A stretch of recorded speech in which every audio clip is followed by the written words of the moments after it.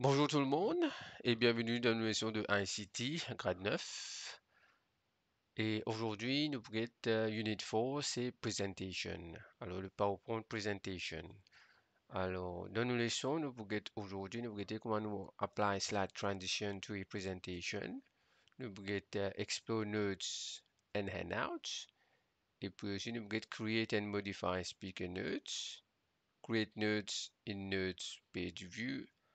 Et puis, finalement, Preview Presentation in Print Preview. Alors, nous commençons avec le premier, c'est-à-dire Apply Slide Transition to a Presentation. Alors, ça veut dire quoi?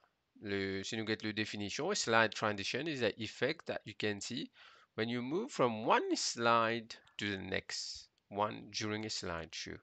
Alors, nous ouvrons nos PowerPoint et nous essayons, regarde ça, comment nous faire le euh, slide transition.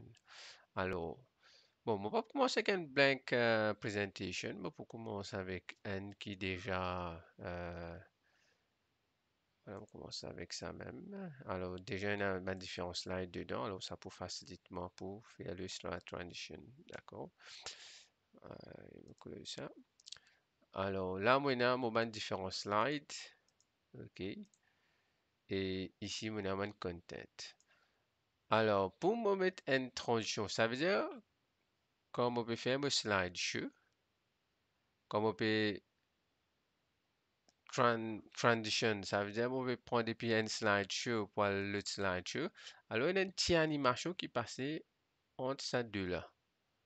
D'accord, là, c'est celle qu'on appelle un transition slide ou transition animation. Alors, qui m'a besoin faire? M'a besoin cliquer le transition là. Alors, vous trouvez dans le menu bar. Alors, nous avons différents et transition. Nous avons le push up, nous avons wipe, nous avons reveal, nous avons shape. Alors, nous commençons avec push up plutôt. D'accord?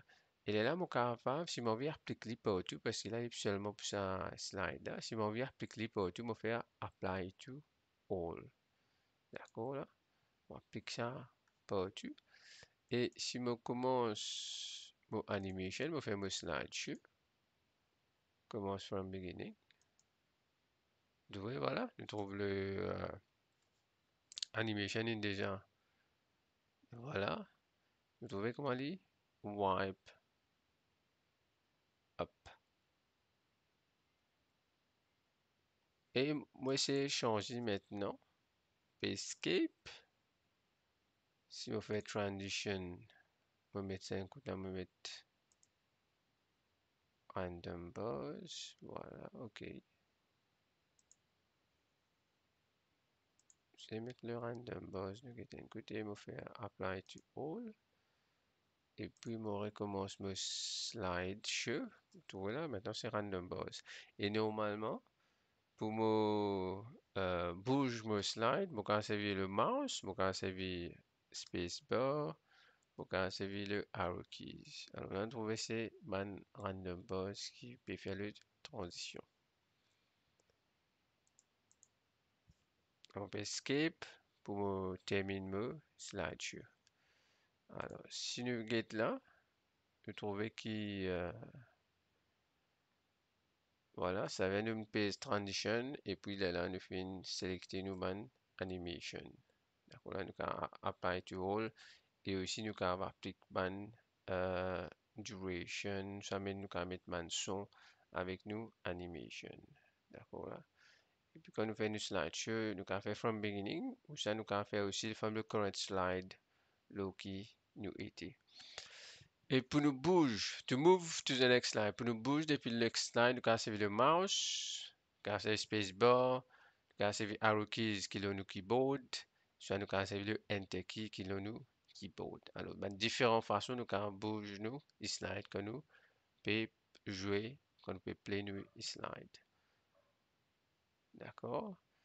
Alors, circle three keys that may be pressed on the keyboard to move to the next slide during the presentation. Alors, on va nous faire trouver ici, là. Il y a quatre façons, là. Si nous mettons là, nous avons arrow keys, backspace non, nous passons backspace, nous savons spacebar oui, et nous savons le enter key. Escape si nous passons oui. D'accord là. Match each of the following icons with its appropriate statement. An example has been done for you. Alors ça, moi nous trouver ça, c'est une différentes animations, transition plutôt. D'accord là. Apply to all. Alors apply to all qui le fait, lui apply same slide transition to all the slides in the presentation. From beginning, et ça, il pour commencer le slideshow from the first slide. Et le arrow keys, one of the keys on the keyboard to move to the next slide. D'accord là. Et, et puis, deuxième, learning objective, nous avons le create speaker notes in a presentation. Bon, ça, pour ça l'année-là, fin retire ça dans le curriculum, vu à cause de Covid, tout ça, là, fin diminuer un petit peu le syllabus. Et toujours nous passe là, écoute. Alors, speaker notes, c'est quoi? C'est quand le speaker, voilà, ça, le speaker, c'est les personnes qui peuvent causer avec, ils peuvent faire une présentation, ils peuvent causer. Et nous avons l'audience, man, du monde qui peut regarder, puis regarder sa présentation. Là.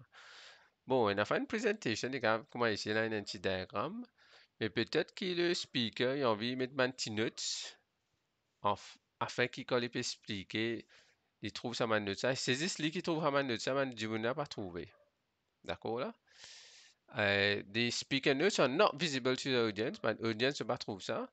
Only the presenter can see the notes on his monitor during a slideshow.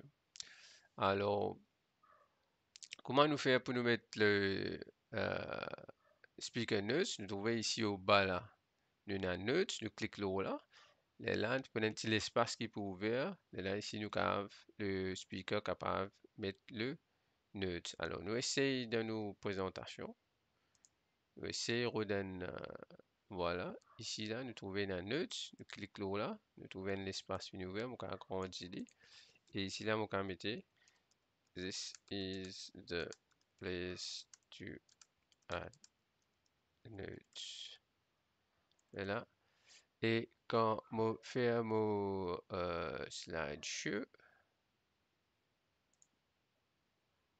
from current. Alors, vous trouvez qui me point ça à l'écran là. Ici là. Vous trouvez ici, c'est le audience qui vous trouve ça. Et ça, c'est le place que me met mon speaker note. Et ça, c'est juste moi qui vous trouve ça et me trouve le next slide qui peut venir. D'accord? Si vous le précédent, alors ça, c'est parti dans notes. C'est ici qui me finit. Mettre mes notes ici là. Là, le speaker, il a servi ça pour faire une explication. D'accord?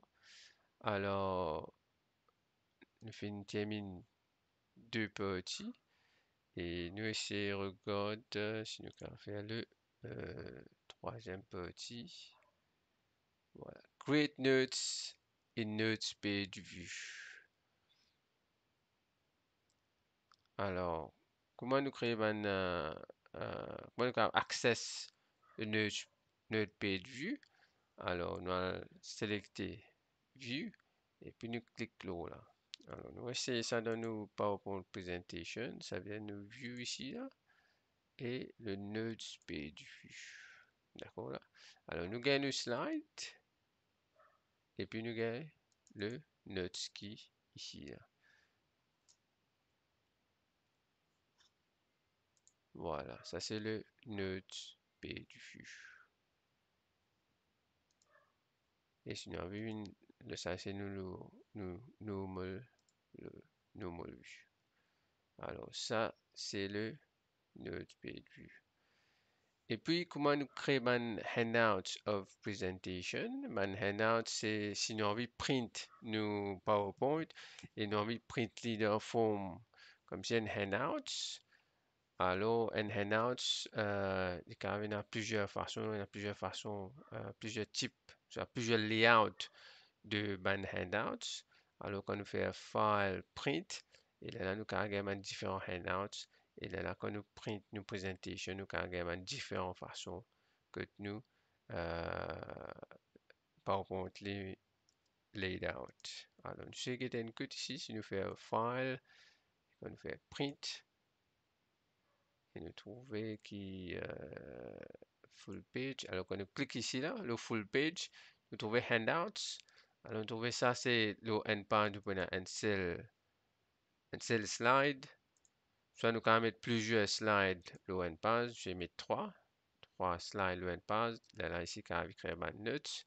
Normalement c'est un professeur pour print sur presentation. Quand on fait de la façon là, et les élèves quand écrire ma notes sur le côté. Soit quand on mettre comme ça. Alors, sinon, we print new presentation. Nous pouvons printer de la façon là. Et nous pouvons save une page qui nous peut servir. Nous pouvons mettre plusieurs slides dans une seule page.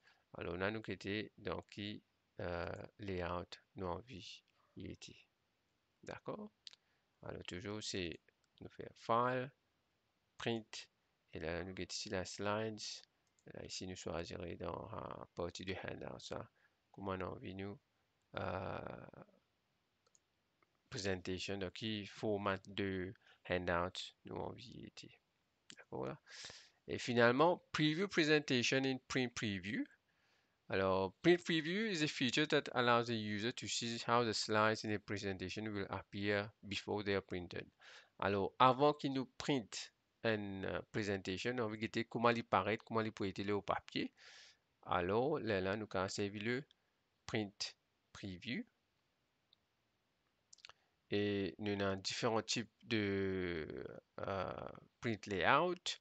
Alors, nous avons full page slides, note page, outline, handout. Et tout cela, normalement, nous finissons, et ça deux là, nous finissons déjà regarder. Alors, nous regarde ça. Alors, pareil, quand nous faisons file, print. Alors, ici, là, nous avons print un full page. Alors, ça, c'est full page. Nous avons note page, voilà. Et puis nous avons outline, ça c'est le outline du PowerPoint. Et finalement, nous avons un handout qui nous fait déjà regarder différents types de handouts. Alors, avant qu'il nous print nos PowerPoint, alors nous avons différentes façons, différents formats qui nous capables de print nos PowerPoint presentation. D'accord? Alors, bon, c'est tout qui nous est actuellement concernant PowerPoint Presentation. Alors, nous allons faire ça et devoir là. Et puis, end of unit question, nous allons faire ça une question là et envoyer-moi sur WhatsApp. Il y a quelques questions là. Alors, moi, j'espère que j'ai fini de comprendre. S'il y a quelques questions, vous pouvez envoyer-moi sur WhatsApp.